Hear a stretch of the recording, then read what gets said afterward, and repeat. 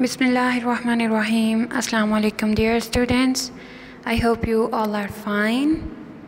It's your science lesson, and we have started unit number 1, the human body, and we have discussed about some systems in human body. Today we will start skeletal system. As the name indicates, the system that deals with your skeleton, or the system that comprises your skeleton. Skeletal system.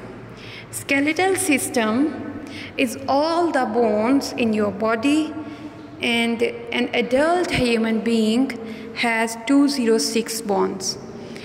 As we discussed about other systems, like nervous system comprises of nerves, spinal cord and brain. So in the same manner, skeletal system is all the bones in your body.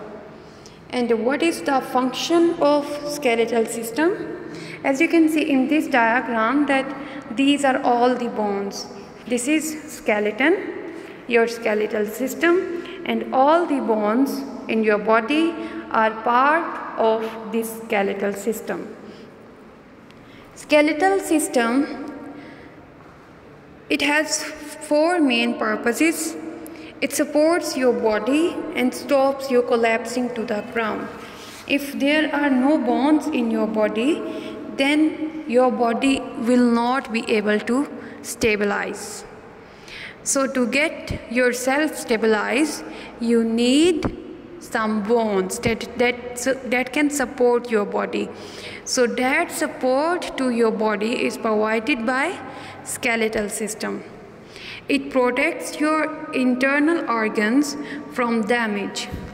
Like you can take the example, your head is a bone.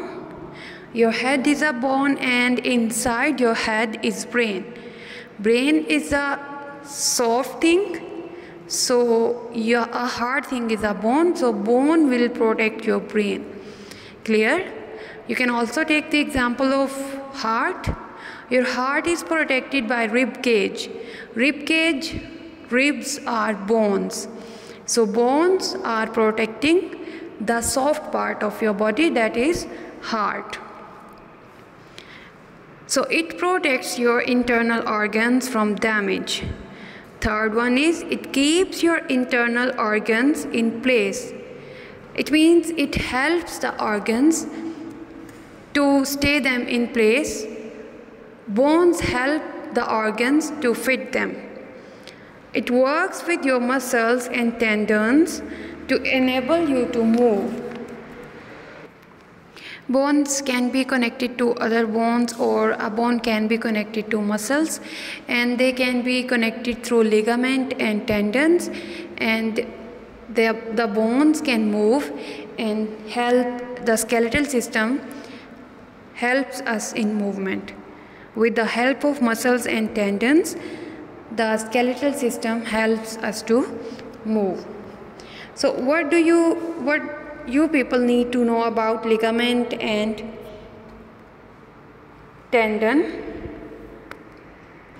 Now we'll define the terms like joint, ligament, tendon, and how many types of joints are there.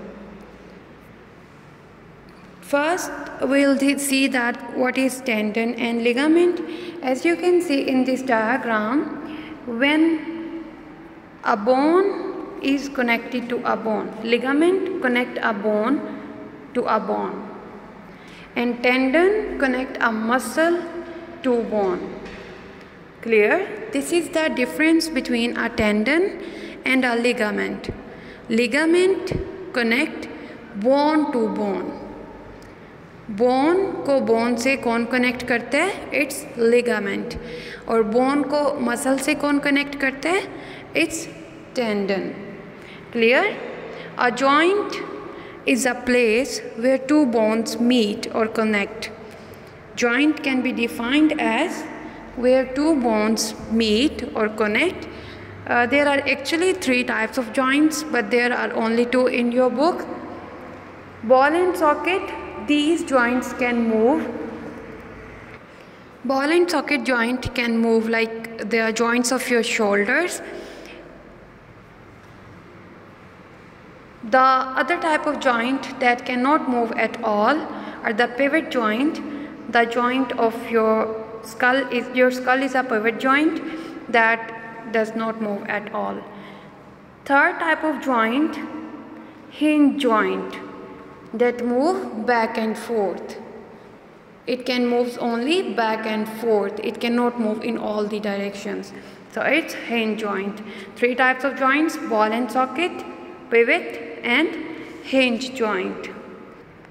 And you know that your skull protects your brain, and your lungs, liver, and heart are protected by rib cage.